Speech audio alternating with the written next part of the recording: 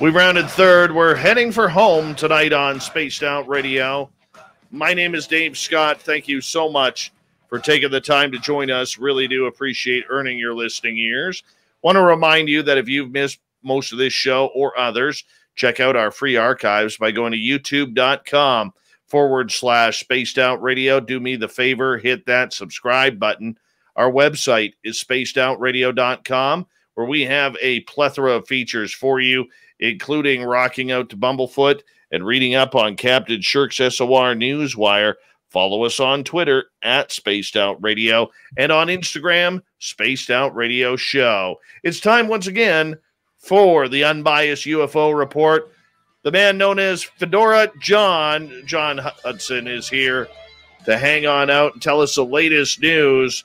And John, we're going to start off with the To the Stars Academy making a little bit of headline news again. That's Tom DeLonge's group. After a report from the Black Vault's John Greenwald. Fill us in. Well, first off, thanks for everyone sticking around. It's great to see y'all. And once again, hats off to John Greenwald for his great work.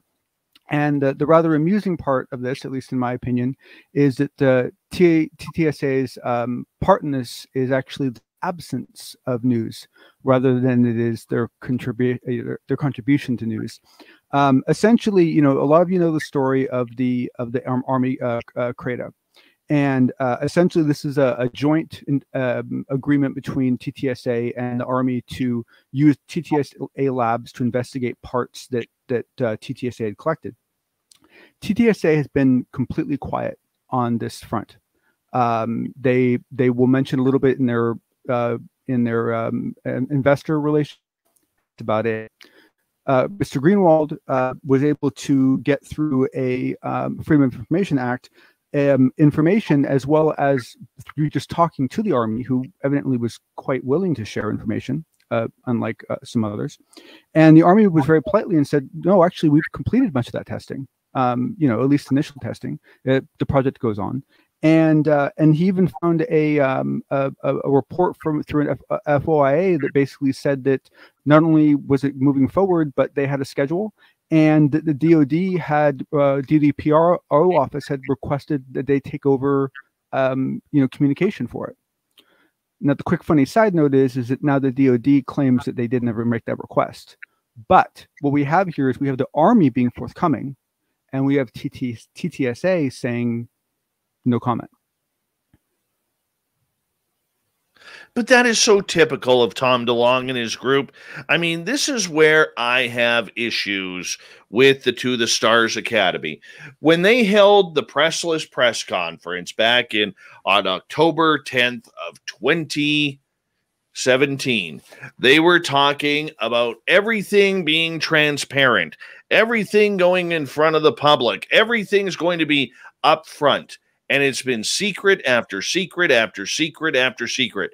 Why should we even pay attention to Tom DeLonge's To the Stars Academy anymore? Yeah, it's super challenging. And, you know, the problem that I have is that I come from the startup world. I've been involved in 6 startups. I might be joining my 7th. And I understand that usually your first 3 years or so, you're usually in what's called stealth mode. You don't say anything because, honestly, you don't really know if you're going to make it or not. And your plans might change. Unfortunately, TTSA didn't follow this rule, and they tried to come out and make press in the beginning. But realistically, a lot of times there isn't much they can say because of where they are. And so I understand part of it. But the problem is that they're very schizophrenic about it as far as when they do release information and when they don't. And when you have a situation where the Army is being more forthcoming than you are about something, then you're probably treading into some pretty dangerous territory. Tom DeLonge hasn't done anything since Lou Elizondo, Chris Mellon, and Steve Justice left the To the Stars Academy. He made a really strange formal announcement about their resignations. Recently, he was on a podcast with Jim Semivan and himself, you know, which they really said nothing once again. I think the UFO community and the public at large especially those who are investors, have lost a lot of faith in the TTSA. And should they even be in the news anymore? Or is this project done and hanging on by just, an oxygen tank here? Well, I think that most places reach this point, and TTSA did a long time ago. You get to a point where you only talk about what you're doing. You only talk about what you can show. You've lost trust, and you can no longer talk about what you haven't done yet. And they reached that point a while ago. And so as far as I'm concerned, if Tom wants to talk about the movies he's working on, if he wants to talk about books that are coming out, if he wants to talk about any of the media aspect of what he's doing, which, let's face it, is all he has to focus on now, and what he's probably good at, much less the other stuff. If he wants to talk about that, I'm all for it. But I would argue that the rest of it, it's probably best to just focus on what you can really do. No, and I understand that. But it's always been what if I told you? Would you believe it if I told you? Sorry, I have no faith in the man. I think his story is BS from how the TTSA got started. I think it's BS that they cried for transparency about UFOs, and then they did the exact opposite, screwing the public, screwing their investors. All right? I think oh, go ahead. I'm not a fan of the organization. I really am not. Yeah. Now, that being said, I'm a big fan of Lou Elizondo and Chris Mellon and their work, but for Tom DeLonge and his organization, not there. Not there. I think it's a complete failure. I will just differ with you in this one aspect, and that is that I was involved in TTSA very early, and I will admit I'm one of the people that bought a very, very small number of shares, and the entire game plan was to raise $50 million out of the IPO, out of the stock offering, right? If they had raised that money, I think things would have played out incredibly differently. I think as soon as they only raised $2 million, they were now in a really bad spot. They then tried to raise money from the government. That failed as well. As soon as that failed, they were in deep trouble. And when a startup gets into that position, they make compromises, they change strategy, they make deals with people they wouldn't normally make with. And honestly, I've seen this happen in a lot of places before that had nothing to do with UFOs. And so I agree with you. The state we're in now is not nice. Yeah, but I think that the way we got here is perhaps a little more organic. You know what? We're going to have to debate this on one of our after party shows, because I think a lot of it, we're on the same page. We're just coming at it from different angles. And, I think the TTSA is a joke. I've never been supportive of it. I've never asked my listeners to support it. Could never get behind it. Too many lies, too much deceit. And when you come out in your first press conference and say you are going to be the public watchdog to UFOs because these things are happening, and then the first thing you start doing is playing games like they did in that opening press conference with no media there, it is a complete joke. And I don't think that any respect has to do with that. Learning what I know from what was happening behind the scenes as to why there was no media coverage or anything along those lines, it really makes sense that this is a complete failure. Complete failure. I would agree there. And that's what it is. That's what it is. All right, let's move on to topic number 2, because we're going to go to Stanford University, where there's some very, very top-notch scientists that the public will know the names of, looking into some debris. Yeah, so this is a really interesting change. I should say event that's occurred, because essentially what is happening is not all that different from what we learned in James Fox's movie. Okay, this is talking about the equipment that they now have at Stanford, which is essentially a multi-parameter ion beam imager. Okay, this is a multi-million-dollar piece of equipment that is quite unique to Stanford. And this allows them to look at things at the subatomic level, okay, which is not something we've been able to do, or at least do in most places up till recently. And so basically this allows Dr. Gary Nolan, who works at Stanford, as far as, and Jacques Vallée, who has a relationship with Stanford, to essentially take the bits that Vallée has been collecting and analyze them underneath this new microscope.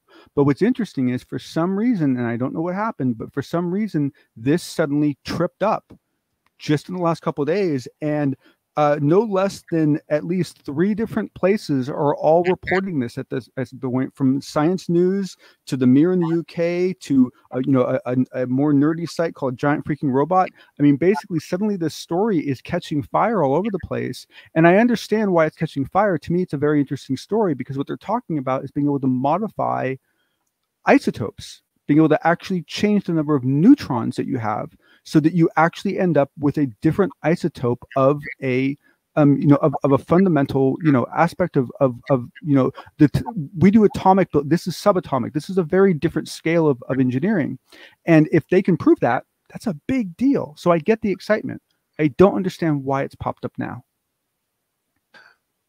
The amount of knowledge that both Jacques Vallée and Gary Nolan have in this field, where most of their own studying and work at Stanford is revolving around the study of UFOs and the technology behind them. Do you believe that they are getting any closer to trying to find at least some minor answers to what this metamaterials are? Okay, so what I'm about to say is based on a small amount of information. Okay, I'll admit that up front. But it's my personal opinion at this point that they are much further along than they're admitting. And that what's really going on is that they're having to pick and choose what papers they put out first. Because going through peer review, what's involved, I mean, basically what Nolan explained to us at one point was it was about $500,000 per category of experiment. And so my understanding is in the beginning, Nolan was looking at experiencers, specifically looking at that antenna concept in the brain, and that the analysis of parts would come a little bit later. Ever since James Fox's film came out, we've seen that they're paying more attention to it. But my experience with Dr. Gary Nolan and Jacques Vallée is that they do a lot of work before they talk. And so my guess is that they've already seen that, because basically what Gary Nolan's quote came down to was that he said, we build our world with 80 elements.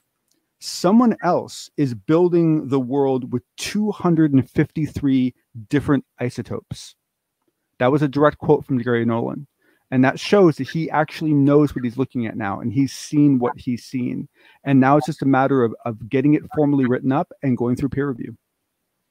I like Drew's comment here. Normally we don't bring audience comments into this, but he says, scientists deep inside the program in quotation marks, know exactly what the metamaterials are. They have had 75 years to study it. Do you think that comes into play? To a degree, but here's the thing. You can look at something and you can think, look, this is clearly carbon, but it's behaving differently. So therefore I can infer from that it's perhaps a different isotope of carbon. But if I can't actually look at it at that level and verify that, maybe I can verify it through other inferred means. But my point is that this ability to actually see it with an actual scope, that is at least new to the white world. And I think that there's likely some progress, but I think ultimately, like what you saw in Ross Coulhart's book, there's still. They might be able to see the samples. They might be able to have some gleaning of what they do and how they were built. But as far as being able to replicate that, I don't know. I'm really in the unknown zone right now as far as whether they can actually replicate it. All right. Do we know where this metamaterial came from? Yes. So this specific case that they're talking about in most of these articles is a sample that came from Africa. But if you look at the and there's pictures online as well. If you look at Jacques Vallée's stack of components, he has like a stack of like 3 different small colored canisters, and each one of those canisters has a different sample in it. This is basically Jacques' personal collection. This is what he's been carrying around with him for years, adding to it everywhere he goes. So it's completely separate than what TTSA had or what the Army's testing. This is Jacques Vallée's, personal stash. And so, but my understanding is that the parts that they're specifically talking about in most of these articles is some parts that were recovered in Africa. Well, that really hits the nail on the head, my friend. Really hits the nail on the head for what they are working on. I hope they are able to come up with some sort of solution. How does this will be my final question for you, as someone who really doesn't understand the scientific side of how this works. What are they trying to study with these materials? Is it about what are those materials made of, John, or where they came from? It's very, very hard to nothing comes with a made in here label. Right. So what you're doing is you're looking at how it's constructed. And if we can see that, look, someone built this by changing the number of neutrons, of creating new isotopes of things and sticking those together to get a different behavior.